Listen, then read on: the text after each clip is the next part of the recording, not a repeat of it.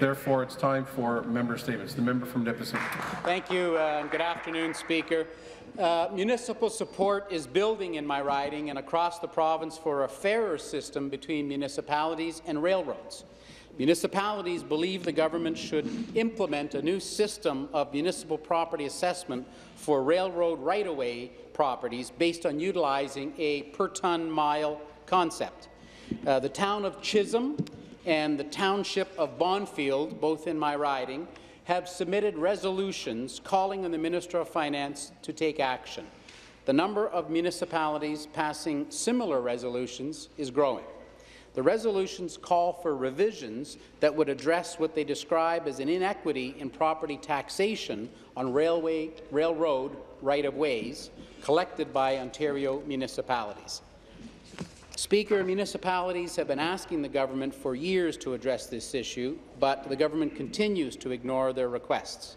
The government continues to show a lack of respect and willingness to cooperate with municipalities.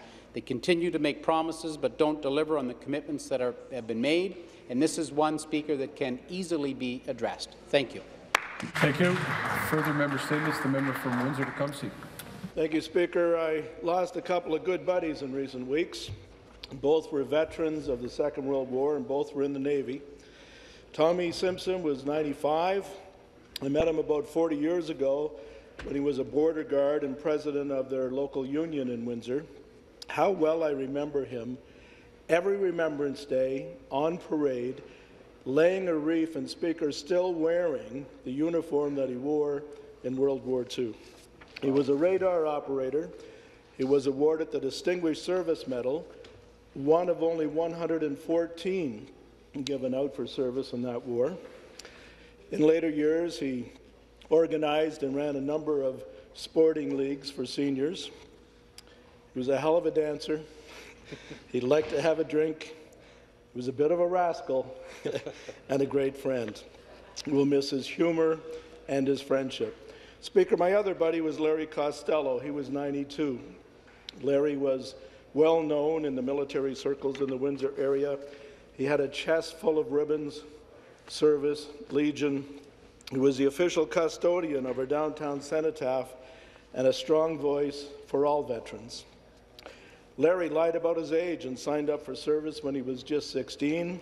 He spent 25 years in the Navy. He was a long-time volunteer at our downtown mission and at the Windsor Historical Society. He was instrumental in the Veterans Memories Project. Speaker, Larry didn't drink, and despite his many years in the Navy, he still couldn't swim a stroke. So we're all going to miss Larry. Condolences to Goldie and the family from all of us here at Queen's Park.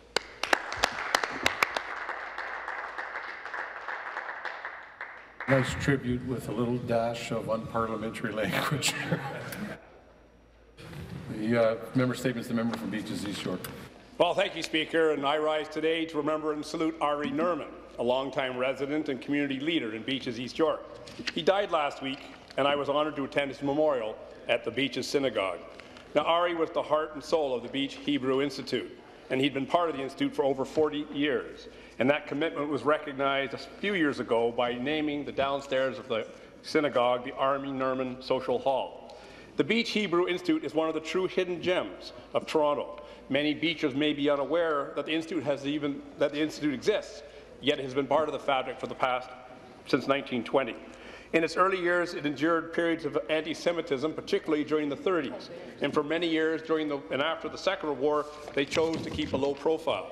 But the resilience of its members and the work of men and women like Ari helped the Institute preserve and thrive. And he played a key role in bringing the Institute to the attention of the broader Beach community. He was a founder of the Beaches Interfaith Community Outreach Group, which included representatives from Presbyterian, Anglican, United, Roman Catholic, Mennonite, and Baptist churches, whose primary initiative was a drop-in program for the less fortunate. And he was a leader whose actions reinforced a spirit of inclusiveness and mutual respect through interfaith engagement. He was recognized for his commitment to the community by being named Beach Citizen of the Year twice, in 2005 and 2013, and he also was awarded the Queen's Jubilee Medal.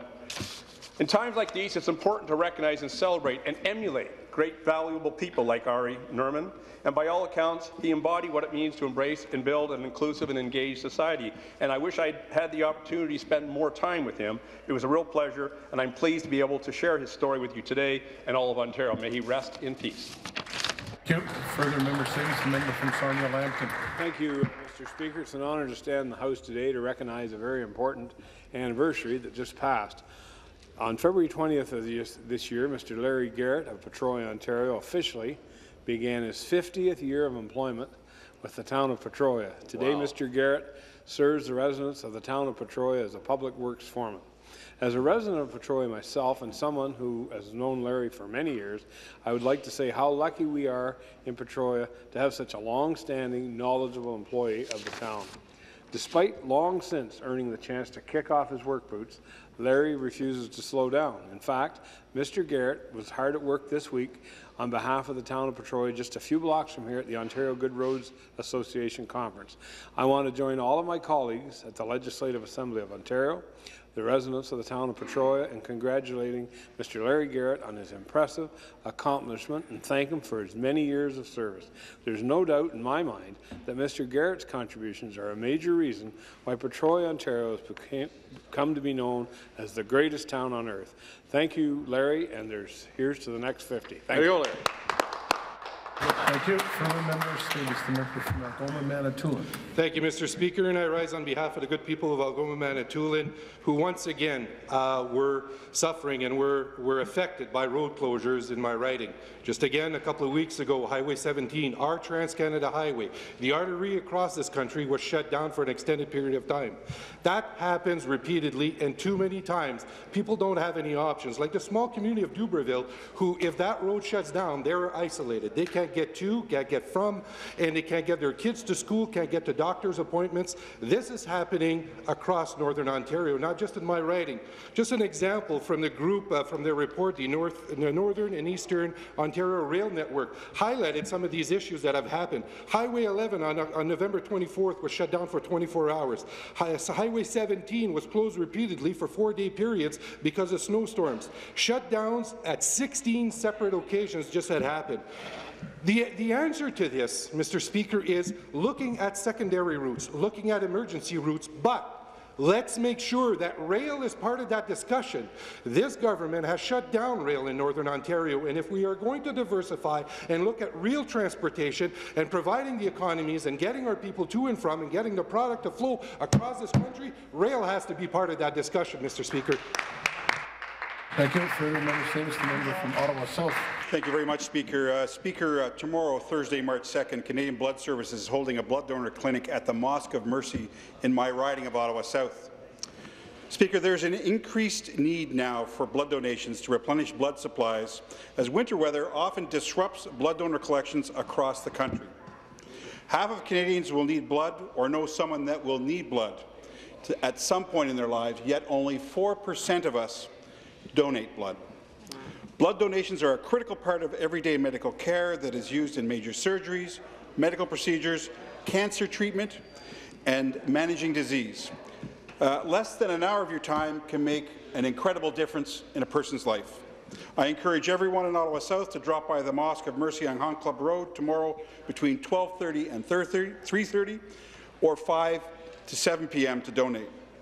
I'll be here in Toronto tomorrow because I have to be here for debate, so I'm sorry that I can't be there, but I want to thank the Mosque of Mercy and Canadian Blood Services, volunteers for hosting the blood donor clinic. That's something they do 5 times a year. As neighbours and community members, it's important to look after each other and our needs, and donating blood is a way of doing that. Thank you very much, Mr. Speaker. Thank you. Further member statements, the member for Renfrew, Nipissing, Pembroke. Thank you very much, Speaker. This past Saturday, I was thrilled to join over 300 walkers and volunteers for the opening of Renfrew County's coldest night of the year Walk for Homelessness in Pembroke. 42 teams assembled at the Legion before heading out to raise funds for homelessness in Renfrew County. It was truly gratifying to see and feel the enthusiasm among the people as they got ready to hit the streets. When organizers joined the national campaign, they set a goal of $40,000. Of 115 communities participating countrywide, Renfrew County was the first to reach its goal. The announced total was a whopping $68,449, which didn't take into account monies raised that day. Committee Chair Dave Studham stated that they were the first to reach their goal, beating out Montreal, Ottawa, Edmonton and Calgary. Congratulations to Chair Studham and his entire team of volunteers. I particularly want to mention OPP Officer Jerry Novak, who has been a driving force in supporting youth and the homeless in Renfrew County. I also want to thank Jimmy Lapointe of Petawawa Toyota for giving the campaign a real boost by making a $6,000 donation. The funds will go to the Grind Emergency Refuge and the Renfrew County Safe Shelter for Youth. The Safe Shelter for Youth assists young people aged 16 to 21 who are homeless or at risk of homelessness. And the Grind Emergency Refuge is a 3-bed shelter that provides temporary accommodation to assist adults who are homeless or who are at risk of homelessness. But of course, the biggest thank you goes to those people who walked and/or sponsored walkers to raise this amazing total. The one thing that never shocks me is the size of the hearts of the people in my communities. They have once again shown that with their amazing generosity. Thank you. Thank you. Further member statements. The member from Ajax Pickering. Thank you, Mr. Speaker. Virtually everyone in this House annually honours all places of worship, including Tamil, Muslim, Hindu, Jewish, Ismaili observances, just to name a few, and including ceremonies of Thai Pongal, Ramadan, Eid, al-Fitr, the end of Ramadan time fasting for Muslims, and Holi and Diwali, Yom Kippur, Passover, and Rosh Hashanah. Christians will celebrate Easter season, the faithful observance which is celebrated worldwide by almost 2.2 billion Christians. This religious observance is preceded by Lent, which began today on Ash Wednesday for a period of 6 weeks leading up to Easter. I attended Ash Wednesday service today. As you may have noticed, the black ashes on my forehead. April 14th marks Good Friday and commemorates the crucifixion of Jesus Christ and his death at Calvary with Mother Mary at his feet as he died. Good Friday represents the sacrifices and suffering in Jesus' life and the selfless acts from a man free from sin to save sinners. They placed a crown of thorns on his head, causing further pain, and also piercing his side with a lance, ensuring his death. The crucifixion was the culmination of a number of events in Holy Week, including the resurrection of Jesus Christ on Easter Sunday, April 16th, 2 days following the crucifixion, and his ascension into heaven 40 days later. Easter Sunday is the celebration of our Lord from the dead and proving once and for all that he is the Son of God. Holy Week, including the Passion of our Lord Jesus Christ, is observed by Christians and Catholics in Ontario alone that will be praying in some 30 languages at Easter. Thank you, everyone.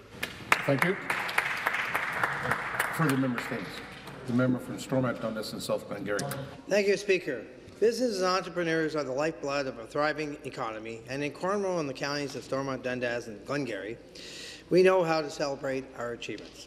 This past Saturday, the Cornwall Area Chamber of Commerce hosted its annual Business Excellence Awards banquet. The winners are in each category are as follows. Business of the Year to Lamacor under the President Guy Robichaud. Small Business of the Year to Bourbon Breweries and the owners Andy and Karen Rohrbeck. Entrepreneur of the Year went to Joss Castleman for the owner of Kings and Little Ones. Ambassador of the Year for raising Cornwall's profile to Lars Ole Harrelson. Tourism Excellence Award to the annual Apples and Arts Tour. Economic Impact to Morburn Industries, and the Above and Beyond Award went to the hidden secret of the area, the NAV Centre. The Breakthrough Award to the Shorty Jenkins Classic Curling Competition. And the two major awards, Lifetime Achievement of the Year for long-term success, community involvement, and being a role model went to Tom and Bill Kneb. In addition to their very successful businesses and providing employment to generations of local residents, they have always dedicated their time and resources to benefit Cornwall and area. The Citizen of the Year was awarded to the very deserving Dr. Rachel Navaneelan. She started out with a small backyard fundraiser, and it has evolved into a passion that has raised hundreds of thousands of dollars that benefits young children locally and around the world. On behalf of the residents of Stormont, Dundas, and South Glengarry, well done. Thank you, Speaker. I thank all members for their statements. Pursuant